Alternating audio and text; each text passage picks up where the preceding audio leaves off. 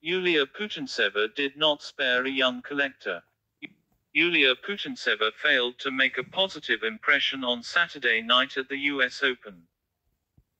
Defeated by Jasmine Paolini 6-3, 6-4 in the third round of the US Open, the Kazakh showed a deplorable attitude towards a ball girl.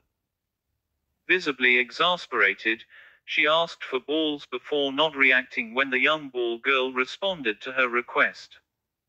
The wait was probably too long for Putintseva. An attitude that did not please the New York crowd, who booed the player copiously. The world number 33 was undoubtedly frustrated by her 33 unforced errors and her inability to get the better of the Italian tornado. A deplorable attitude all the same, which did not fail to shock on social networks. Yulia Putintseva produced a moment of controversy during her third-round loss to Jasmine Paolini at the ongoing 2024 US Open. The Kazakh's frustrations got the better of her as she blatantly misbehaved with a ball girl.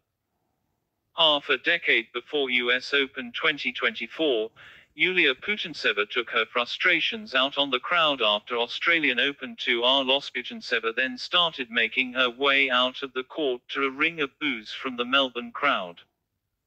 Incensed, the Kazakh gave the crowd an extremely rude middle finger salute before swiftly heading for the locker room.